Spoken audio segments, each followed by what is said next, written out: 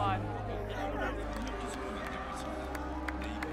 think it's been an incredible experience from start to finish. I think even getting picked for the World Cup is a massive achievement, and the lads getting this far, I think it's a great achievement, and we've really enjoyed it, and we're just grateful that I've got so far to the World Cup final, and hopefully we can enjoy the occasion and do the business.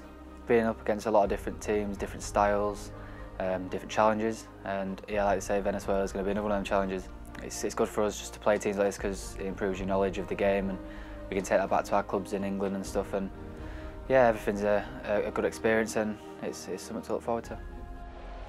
We were struggling against Argentina first 25 minutes. We were really under the caution. I think to beat them 3-0 was a massive boost, because I think you always need one of them games where you maybe didn't play the best and you got the win.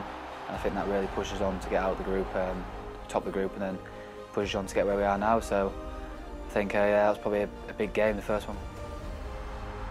The Korean number 10, the one who plays for Barcelona, was a great player, great technical ability, and I think he showed in the games before, leading up to ours, that what he had, and scoring goals and assisting, and I think that was a real test for us, but I thought we managed it well, and we got the 1-0 win. It was massive for us to top the group, so I think every team's going to have individual players, and hopefully we can just manage that.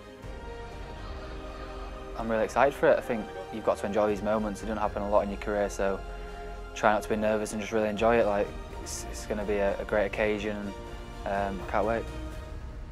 Say little bits in the change room and stuff, and I think just before the game we get in a little huddle and I say a little bit and get the boys going and really excited, and just to focus on the game. I think that's what I'm going to say to myself: just go out in there, play football. It's 9 minutes, and just enjoy it. It doesn't happen all the time, so just cherish the moment.